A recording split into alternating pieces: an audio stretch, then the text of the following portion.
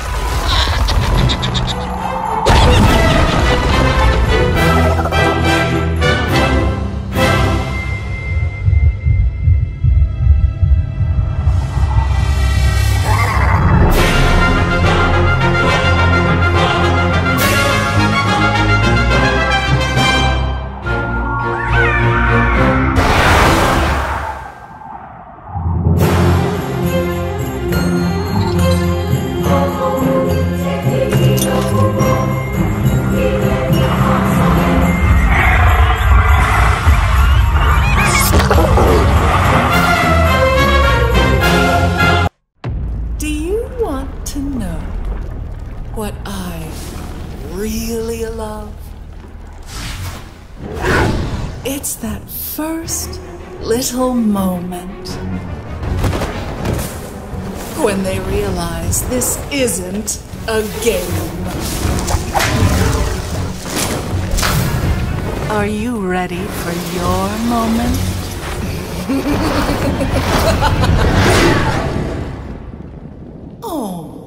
Sheriff and Kanagore Master Tire, Sheriff Sandwich,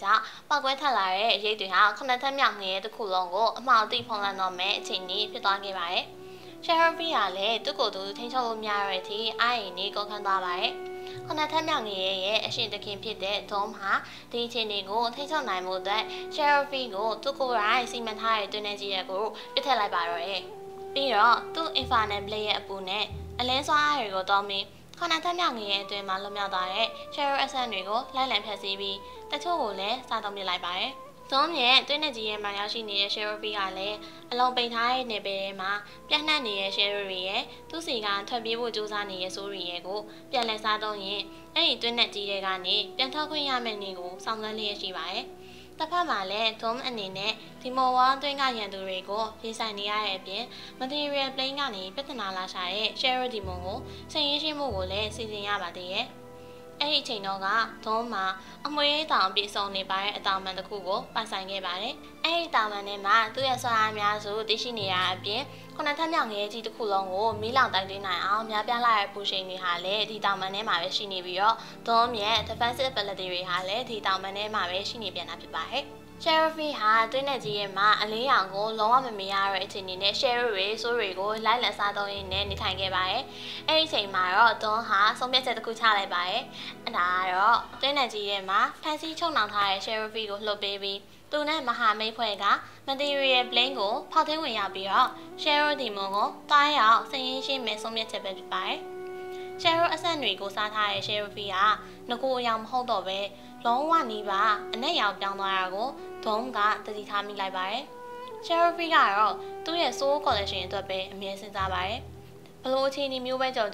ဘသူနဲ့ပဲတိုက်ပွဲဖြစ်ဖြစ်နောက်ဆုံးမှာ soul တွေတော့ collect လုပ်ခွင့်ရမယ်ဆိုရင်ဘာလာလာအကုန်လုံးဖို့အစင်တိဖြစ်နေတဲ့အတွက်ဒုံးမြက်ကမ်းလှမ်းချက်ကိုချက်ချင်းလက်ခံလိုက်ပါတော့တယ်။နောက်ဆုံးမှာတော့ဒုံးနဲ့ Sheriff ဆိုတဲ့ Demology နဲ့ဦးဟာ material plane ကိုဖောက်ထွင်းဝင်ရောက်ပြီးတော့ Sheriff Demon နဲ့ထိပ်တိုက်တွေ့ဆုံမဲ့စစ်ပွဲကိုဆင်နွှဲပါတော့တယ်။စစ်ပွဲကိုခေါင်းစဉ်တက်ရတဲ့အကြောင်းရင်းကတော့ Sheriff Demon ဟာသူတို့ကိုယ်ွယ်လူသားတွေအားလုံးကိုစီခိုင်းပြီးတိုက်ခိုက်စေတဲ့အတွက်ကြောင့်ဖြစ်ပါတယ်။ Sheriff Demon ရဲ့စကားအရ Demon လော့ဟာတဦးရဲ့ရှိကြောင်းအဲ့ဒါကလည်းသူသားလင်းဖြစ်ကြောင်းသူ့ကိုလာရောက်တိုက်ခိုက်တဲ့လူတွေဟာ Demon လော့ရဲ့စွမ်းအားတွေကိုလောဘတက်နေုံမကပဲလူသားတွေရဲ့ကဘာကိုဖျက်ဆီးဖို့စူးစမ်းနေတဲ့ Demon တွေဖြစ်ကြောင်းဖျားယောင်းပြောဆိုရင်သူ့ဘက်ကနေကိုပြီးတိုက်ပွဲဝင်ပေးဖို့အုံနောက်စီးထားတာပဲဖြစ်ပါရဲ့။ရှေ့ရန်ကိုအရင်ဆုံးတက်လာတဲ့လူတွေဟာ Sheriff ရဲ့ Sheriff Race တွေအောက်မှာအသက်ပြောက်ကုန်ပါတယ်။ထွက်လာသမျှဆိုရိုင်းကိုစားတော့ရင်အင်အားကြီးထွားလာတဲ့ Sheriff ဟာစစ်မြေပြင်ရဲ့ရှေ့တန်းကိုနောက်မဆုတ်တန်းဇက်တိုက်တိုးဝင်သွားပါတယ်။တကယ်တော့ Sheriff Demon ဟာ အရှင်ကအသုံးပြုခဲ့တဲ့တိုက်ကွက်အဟောင်းကိုပဲဆက်သုံးနေခဲ့တဲ့အကြောင်းကို Cheryl Free ကမမြင်မိခဲ့ပါဘူး။ရှေ့ကတက်လာတဲ့လူသားစစ်သည်တွေဟာ Cheryl Demon ရဲ့ Cheryl အဆင့်တွေထည့်သွင်းထားခြင်းခံရတဲ့အတွက် Cheryl Free ဟာ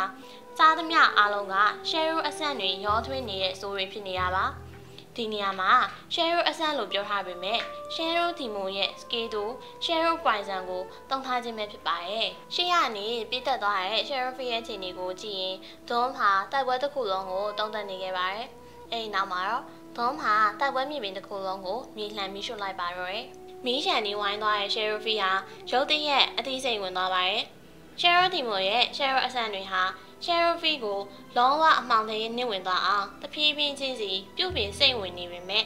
ဒုံးရဲ့မီးရှန်တွေနဲ့အလင်းရောင်ကြောင့်တိုက်ပွဲအခြေအနေကိုအမြန်ဆုံးဆင်ခြင်မိသွားပါတယ်။အဲဒီအချိန်မှာ Cheryl Free ဟာသူစားထားတဲ့ Cheryl အဆင့်တွေပါဝင်တဲ့ဆိုးကိုသူ့ကိုယ်ရဲကနေကိုယ်တိုင်ဖောက်ခွဲထုတ်ပစ်လိုက်ပါတော့တယ်။ Cheryl Free ရဲ့ဆိုးတွေကိုဖောက်ခွဲထုတ်လိုက်တဲ့အချိန်ဟာစစ်မင်ပေါ်မှာရှိသမျှလူသားတွေအကုန်လုံးကိုဇီဝိန်ထုတ်ပေးပြီးသားဖြစ်သွားပါတယ်။စစ်မင်ဘင်းတစ်ခုလုံးပေါ်မှာ Tom, Cheryl Demon နဲ့ Cheryl Free တို့သုံးဦးသာကျန်ရှိပါတော့တယ်။ Cheryl Demon ဟာသူ့ရဲ့အရေးအချင်းထောင်ကိုအသုံးပြုပြီး Cheryl Free ကိုဆက်သားရဲ့ blade နဲ့ချိတ်ဆက်ထားတဲ့ time machine တွေကိုပို့ဆောင်လိုက်ပါတော့တယ်။အဲဒီအချိန်ဒီမှာတော့စစ်မင်ဘင်းရဲ့အနောက်တန်းမှာတစ်ချိန်လုံးနေနေတဲ့ Tom ဟာ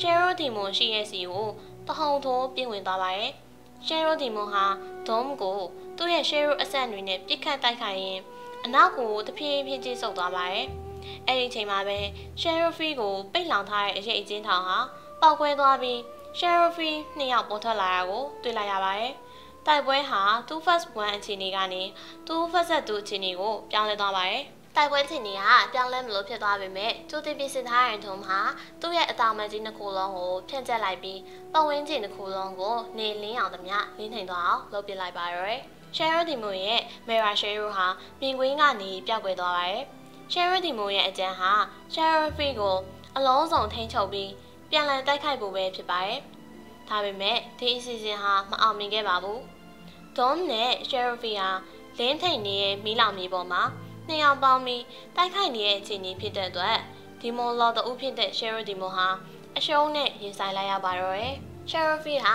ဒီစစ်ပွဲမစခင်နေရဒွန်းစီကနေတောင်းဆိုထားတဲ့အရာတစ်ခုရှိပါတယ်။အဲဒါကတော့ Cheryl Demon ရဲ့ဆိုးကိုသူ့ရဲ့ collection နဲ့ထည့်သွင်းမိရမယ်ဆိုတဲ့အချက်ဖြစ်ပါတယ်။ဒုံးကလည်း Cheryl Demon ကိုသာအနိုင်ရခဲ့မယ်ဆိုရင်စိတ်တိုင်းကျလုံနိုင်ကြောင်းကတိပြုထားခဲ့ရရှိပါတယ်။ရှုံးနိမ့်သွားတဲ့ Cheryl Demon ကို Lucifer ဒွန်းဟာနောက်ဆုံးစီဝင်ချုပ်ပေးတဲ့အနေနဲ့သူ့ရဲ့ Infernal Blade ကိုတောင်းပြီးထက်ချမ်းခွဲချလိုက်ပါတော့တယ်။ငြိမ်သက်နေတဲ့ Cheryl Demon ဟာမျက်စိရှိမှတဲ့အရေးတွေဖြစ်နေအစိမ့်စိမ့်ပိုင်းကပျောက်ကွယ်သွားပြီးသူ့ရဲ့ဆိုးကတော့ထွက်ပေါ်မလာခဲ့ပါဘူး။ Cheryl Free ဟာ Cheryl Demon ရဲ့ဆိုးကိုမြင်ရှိခဲ့ပေမဲ့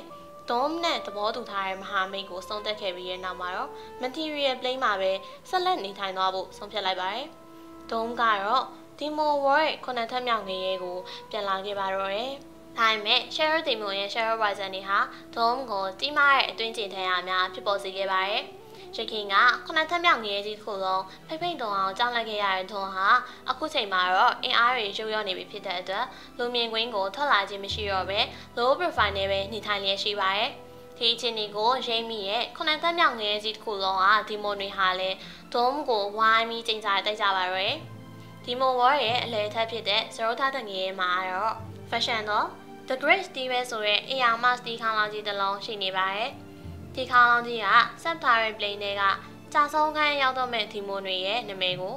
ပဲတင်တဲ့အဖြစ်နဲ့မိဟီးရဲ့ပြာသိပ်ပေးခေါင်းလောင်းကြီးလည်းဖြစ်ပါတယ်။သွန်ပြဆုံးနေတဲ့ဒီအချိန်တွင်မှာဒီခေါင်းလောင်းကြီးဟာLucifer ဆိုတဲ့နာမည်ကို6ခါတီးတီးဟစ်ကြွေးကငရဲကြီးခုနှစ်ထလုံးကြောင်းအတည်ပြုခဲ့ပါတယ်။အဲဒီဟစ်ကြွေးတဲ့ကြောင့်ဒုံးမြက်အတောင်ပန်ကြီးဟာအချက်ပေါင်း66ချက်ခန့်အလောင်ကျွမ်းခံလိုက်ရပြီးအယိုးပြိုင်ပြိုင်သာကျန်ရှိတော့တဲ့အခြေအနေဖြစ်သွားပါတယ်။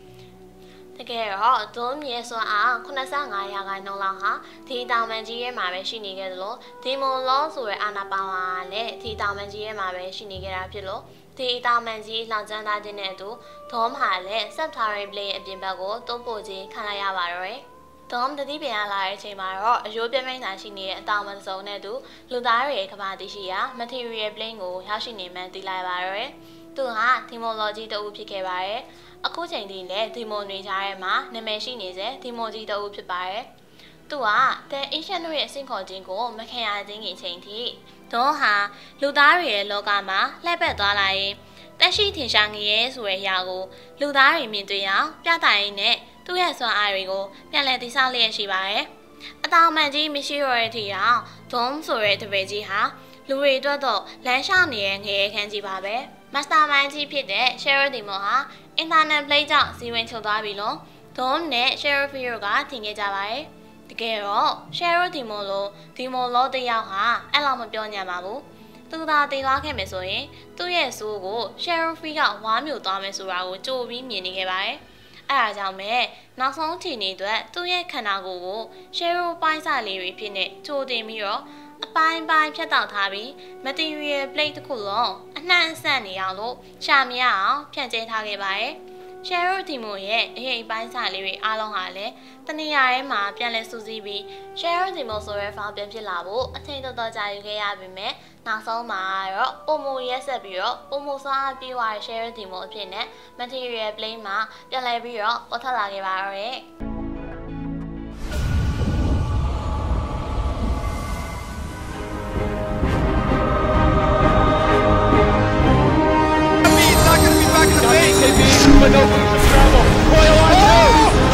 Its peak in the final game, a back-and-forth tug of war. Lions are doing it! They need a little... It was quite the... They want this one! They're gonna do it! They're gonna change them in the Lions win! When the... So, waiting in the wings, Nami's about to be caught. Oh, there's the sleep! The sun! He's touching everyone! Oh, this could be a total disaster! Thank you, man! Rabbit got everyone! The black hole as well! Light of Evan turns it around! Rabbit as well! Stolen by Danny! Are you kidding me? They turn it around! 4 arrows dead! 4 arrows dead! Standing over! Trying to catch up to him. If this surge is level 2, it's going abortion! The new roster picked up where the old left off, continuing the winning streak and even defeating several teams that they could face at the International. Few teams recover from a loss of a player, but the new EG has proven that it is up to the challenge. Now they're back at IG are so out of their mind sometimes, playing so well. They were able.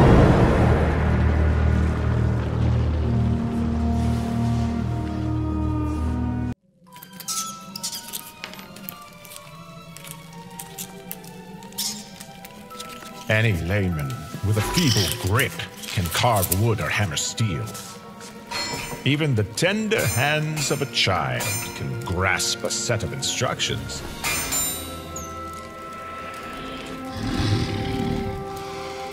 But to create something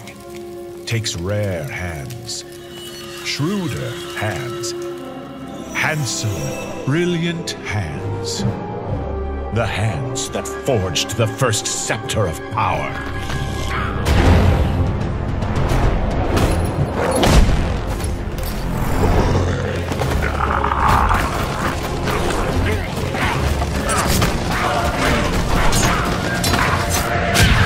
My hands have slipped through dimensions, touching things that warp the mind and test the mettle of the strongest will.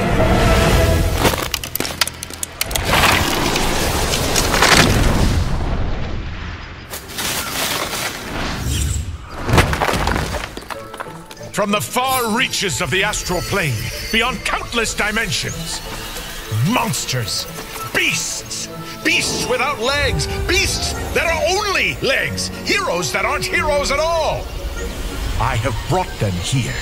to answer one simple question. Can your hands wield the true Aghanim scepter?